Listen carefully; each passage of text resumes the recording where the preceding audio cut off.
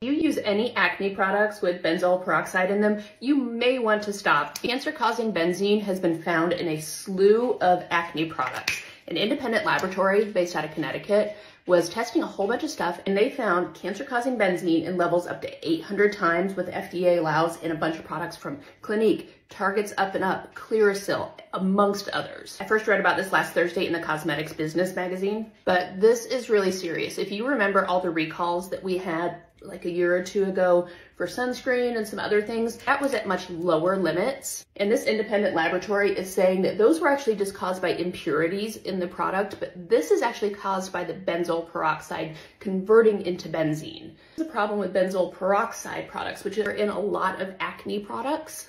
So they have asked the FDA to recall a ton of products. So you may want to look up the list. It's pretty much almost every single benzyl peroxide item that you can think of. So this is just a warning. If you use any products with benzyl peroxide, you want to check the list to see if the product that you use is on there and discontinue use. If so, I would honestly probably just stop using any benzyl peroxide product.